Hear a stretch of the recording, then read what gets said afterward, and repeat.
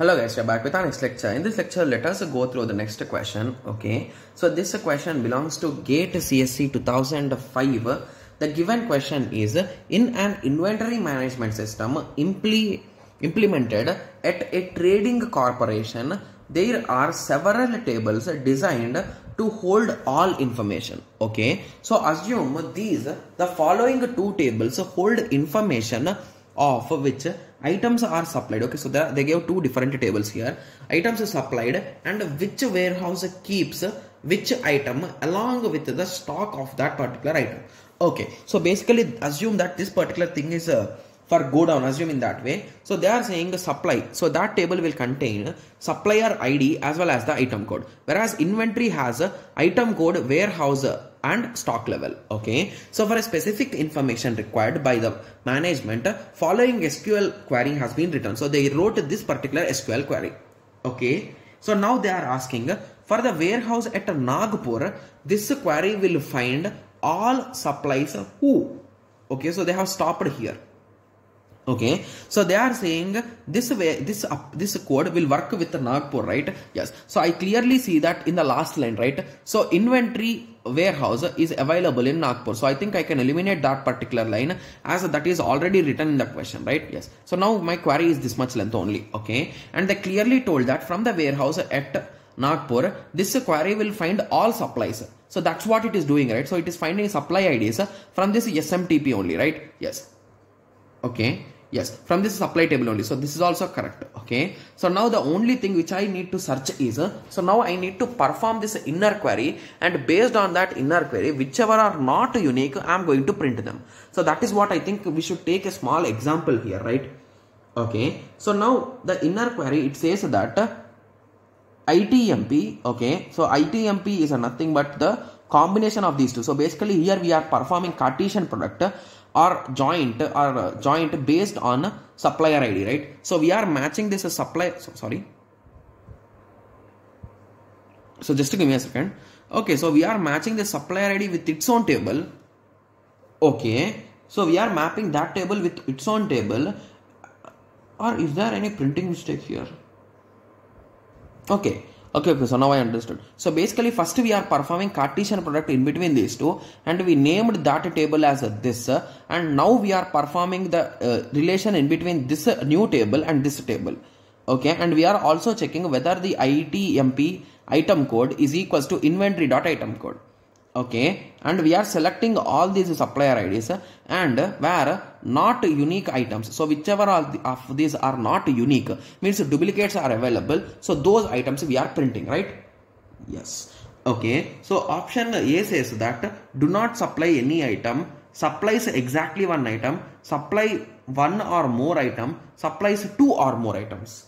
Okay, so to be clear, without even solving the question, I think I have analyzed this particular thing, right? Yes, so we indirectly told one of that statement, right? So if you observe here carefully, so we are saying not unique. So which will not be unique, guys? So indirectly unique means what? Exactly one.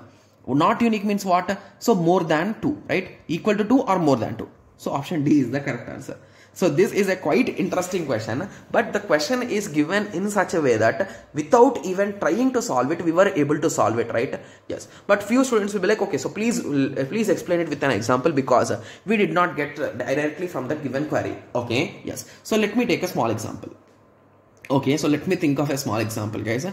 So we want two supplies or more. So let us take only two items. Okay, so the item ID is 1. So this is supplier table.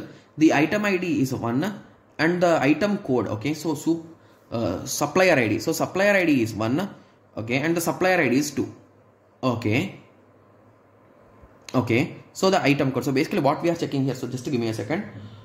We are checking this based on this. Okay, yes. So let us start. Okay, yes. So supplier ID 1 and the item code is X and the item code is Y. Okay, and in inventory, that is nothing but I, we are having the item code. So the item code should match, so X and Y, and it is in warehouse of Nagpur only, assume in that way, and the stock level is 2 here and the stock level is 1 here. Okay, so now what we are initially performing, we are directly taking this supplier table and we are assuming it as STMP. Okay, and then we are performing inventory versus supply and getting a new table which is called as a ITMP. So when we are getting this ITMP, we are first getting that. So how we can get it, guys? So you will just cross multiply them. So you will get 4 entries in total, right? So 1x Nagpur 2, 1x y Nagpur 1, 2y x Nagpur 2, 2y Nagpur 1. Okay, so this is the table which they are calling it as ITMP, right? Yes, so whenever we are calling it as a ITMP, okay, so just give me a second. This query will find all suppliers who are supplying. Okay, so they should supply 2 items, right? Then okay, so I think I need to repeat this particular thing. What can we do? Okay, so let us solve it for now.